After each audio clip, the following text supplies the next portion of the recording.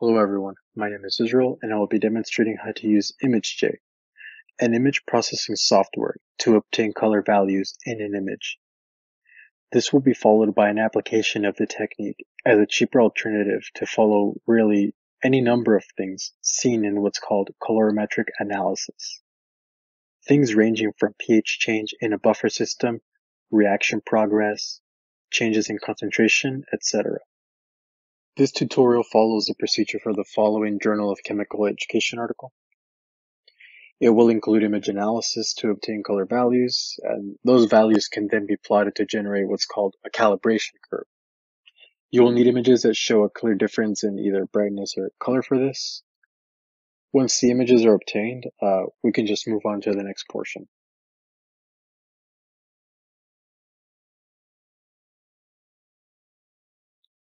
Open ImageJ by clicking the exe file. In my case, it's in this ImageJ folder. You should see a small toolbar window pop up, and this is not really different from other software navigation toolbars. So we can go ahead and open the folder containing our pictures. We can do this by clicking File, scrolling down to Open. Luckily, I didn't have to do really any navigating to reach these files. My images are already here. After finding the images that will be analyzed, simply open one. This will open a new window containing your image.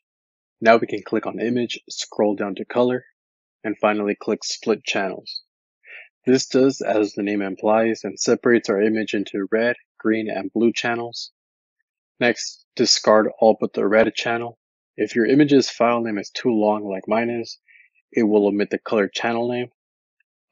You can just maximize the window to counteract this, showing which window represents each color. Here we see that this is the blue channel, so we get rid of it. Likewise, we don't need the green channel, and this last one should be our red channel.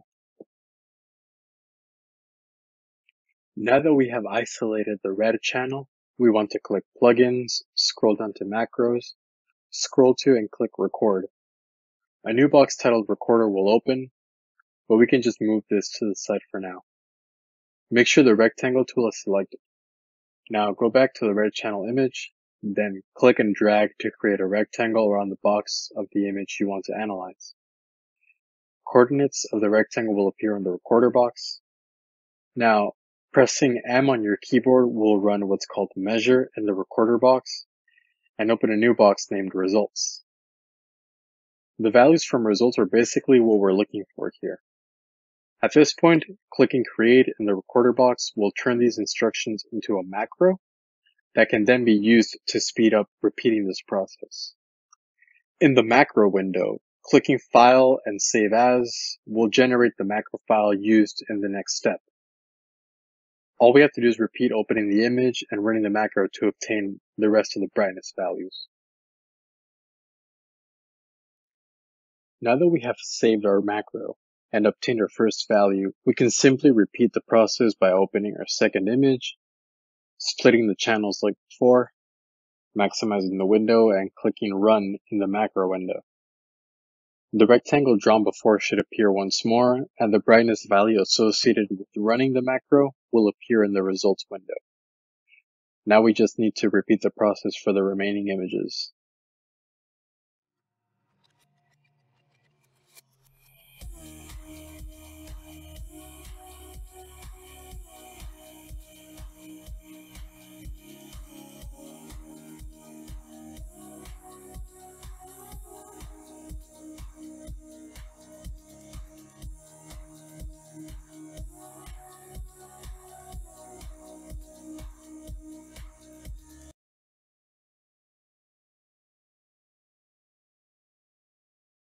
Once we've finished processing our images and obtaining brightness values for all of them, we can click on our results table and save them. We're only really concerned with the mean brightness value. By clicking File, then Save As in this window, we can create what's called a CSV file. Opening the CSV file in Excel will display the processing results in a table, just like the results window that can be copied and pasted. This leads us right into the next step of the application of this technique.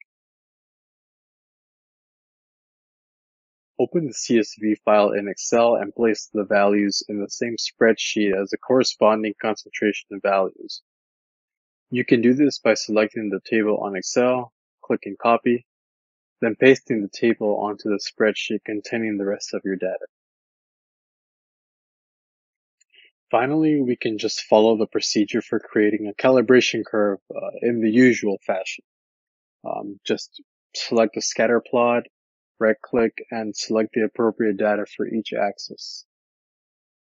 After filling your plot with the appropriate data points, clicking on the green cross icon and checking the trendline box will produce a trend line necessary for finding the value of your unknown.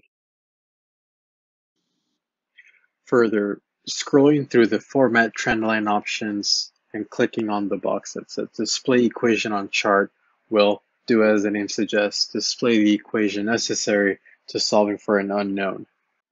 To recap, this tutorial covered extraction of RGB values using ImageJ, how to generate command macros on ImageJ, and plotting values obtained in step 1 in a calibration curve. That concludes this tutorial. Thanks for watching.